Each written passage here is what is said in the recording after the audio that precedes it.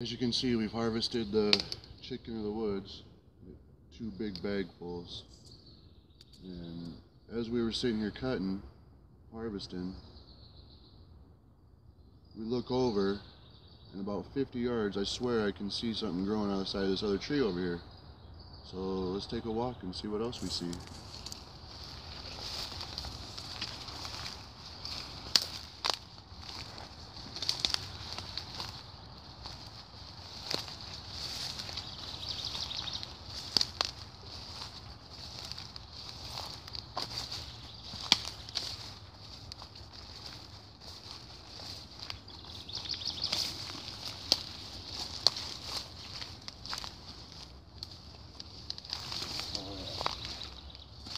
I think we've got some pheasant backs, guys. Nice. A big tree of pheasant backs.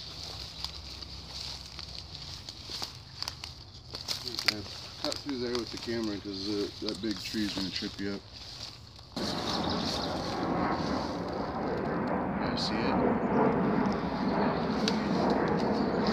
Right in front of us.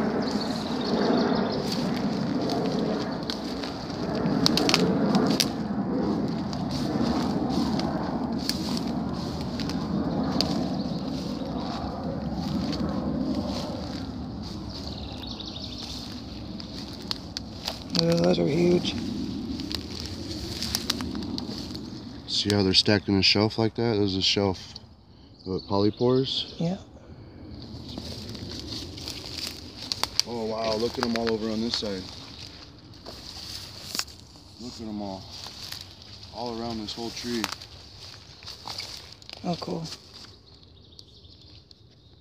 Big shelves of them on around every corner. There's a big shelf.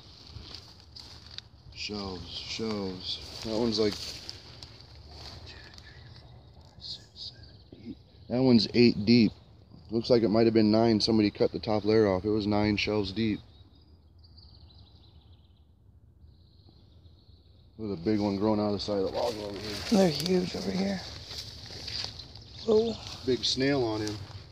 Nice. Big snail enjoying himself a mushroom. There he is. Someone's having some breakfast. Dried out one. We cut him off yesterday. Shh, don't tell nobody. We'll edit that part out of the video.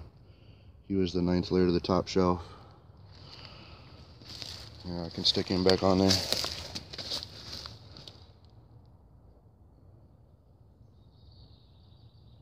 Right up in there like that. That's where he was. It's crazy. Cut him off yesterday. We're just gonna leave him here. He's already turning brown.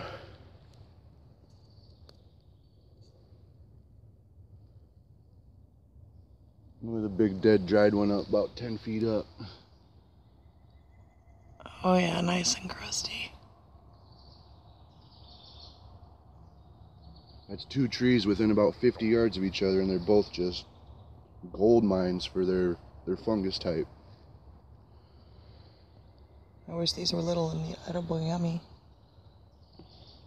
Yeah, now we just need to find the morels. I gotta keep looking.